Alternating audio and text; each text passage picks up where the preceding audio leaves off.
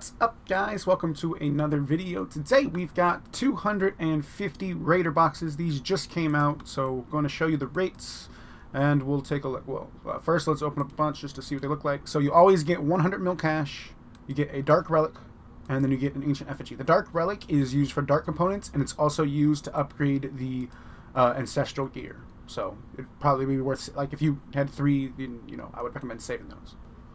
So open a couple more. Don't want too much stuff to fall to the floor, but yeah, let's open the rest of these. I just want to remind you, if you have max cash and then try to bank max cash, it does not stop you. We should probably fix that. I'm pretty sure I've mentioned that in other videos before, but we'll just keep in mind how much cash it would be at the end. Oh, and I guess here's a sneak peek. Okay, so here is loot. We ended up with, I believe it was 20. I can't remember the amount of money.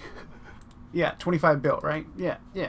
I never had enough platinum tokens to, like, know how the platinum tokens work, but 25 bill, right? You just change that to a B. Okay, tons of FGs. Yeah, you would get 250.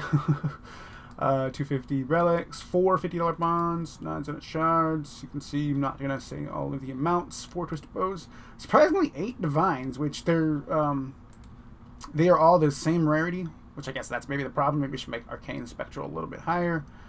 You know, maybe that's what we need to do. Make a couple tweaks based on that, because that was interesting. Then we got 8 divines, a good chunk of god swords, 3 scepters, and then of course 4 T-bows. All of the raid items are the exact same rate. This is the current table, but of course this is the current table. So if we end up making any changes, I'll have to do another video, but these are only going to be available for the rest of the month, and then they're going to come back in July. I'll let you guys know every time they're going to come back. That way you guys can stockpile points if you wanted to. But that's going to do it for the video. Thanks for watching. Hope you guys enjoyed, and I will see you next time. If you have any feedback, of course, please provide it.